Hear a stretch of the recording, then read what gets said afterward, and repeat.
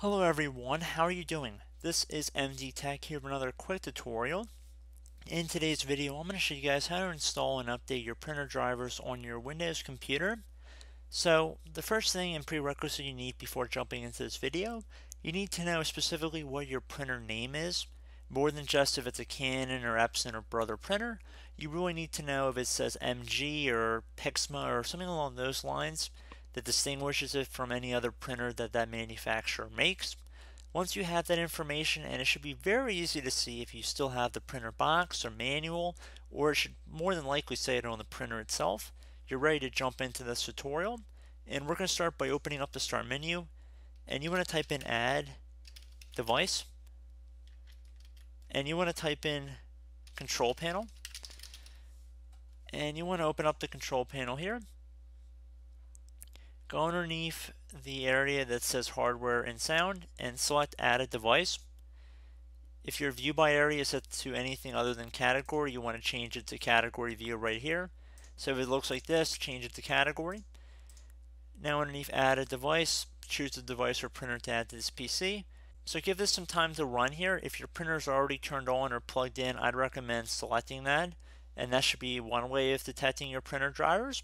If you do not have anything in here and there's nothing that populates underneath choose the device, select not finding what you're looking for here. You can click on the cancel button and then go underneath hardware and sound.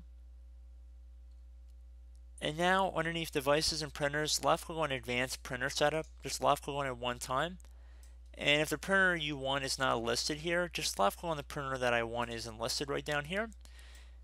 Select add a local printer or network printer with manual settings. Select next.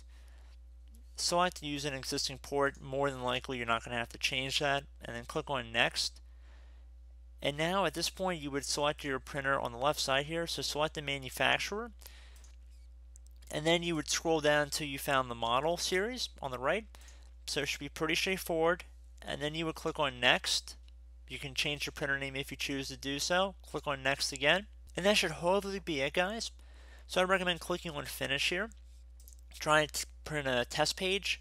And if that's not working, I would recommend that you restart both your computer and your printer after you follow this tutorial.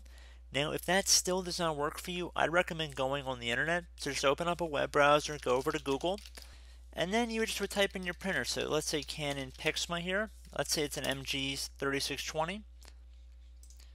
I would go on to Canon's website, and this would apply to any printer basically. And once you've selected that, you just would open up the link. And then look, there's a drivers and downloads button. Select that. And then you would just select the recommended drivers here. So pretty straightforward, guys. Just click on download. And this is pretty much the same for pretty much every printer out there. Even if it's an older printer, it's likely still supported to some extent with drivers available through the manufacturer's website. So I do hope this brief tutorial was able to help you guys out. And as always, thank you for watching, and I look forward to catching you all in the next tutorial. Goodbye.